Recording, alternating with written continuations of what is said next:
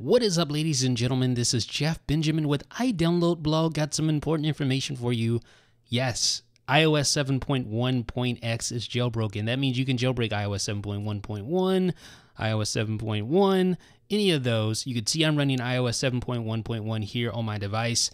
I have the Pangu IO download file. This is basically the Pangu jailbreak, the Chinese jailbreak that is available on Pangu IO. You can find it on our downloads page. Go ahead and load that up in Windows. It only works with Windows for right now, so just go ahead and do that. Once you see the GUI interface, you want to make sure you uncheck the little box right here. You see, there's only one checkmark box on the screen right here. Just uncheck that. That'll make sure there's nothing additional installed with your jailbreak. Make sure your device is plugged in, and then just click the little jailbreak button right there on the right side, the only button on the interface. You'll get this little message here that basically tells you need to set your system time to a specific date in time, I guess. Mainly the date, I guess. That's the whole gist of it. You want to set it to June 2nd. So just do that. Set it to June 2nd. I set it June 2nd, 8:30, whatever. And then the jailbreak will commence. If you don't do that, I don't believe the jailbreak will start. So you need to make sure you change your system time. That will allow the jailbreak to run, and then you can start the whole process here. Now, if you notice the weird question mark characters on my screen here, that is Windows not properly filling in the Chinese characters. Those are really Chinese characters, but Windows, for whatever reason, doesn't like to fill those in on my installation. It may just be because I'm running a virtual machine, or I haven't updated Windows with Windows Update lately. So just keep that in mind. Yours may look a little different. You may actually see some real Chinese characters on your screen. But beside all that, you'll see the jailbreak start to run. Then you'll see the Pangu file on your home screen. You want to tap on it, and then you want to go ahead and just open it up, just like that. And once you do that, you want to just keep everything as is.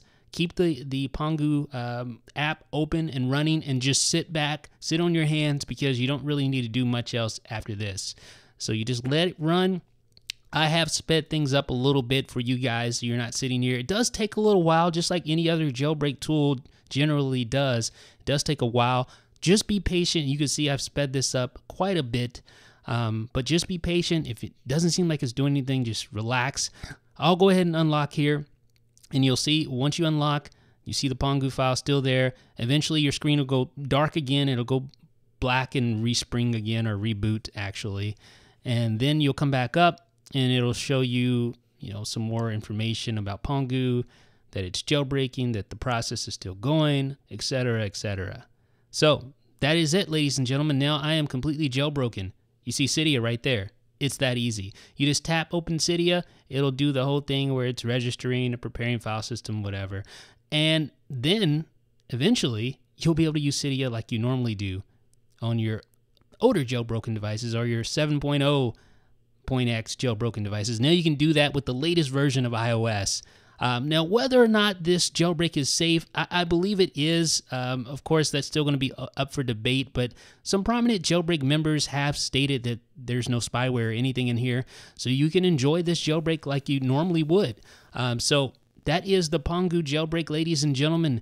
It does work. I have jailbroken my device. I'm running 7.1.1 on this device here, and you can see I'm running Cydia right now. So that is how you do it, ladies and gentlemen.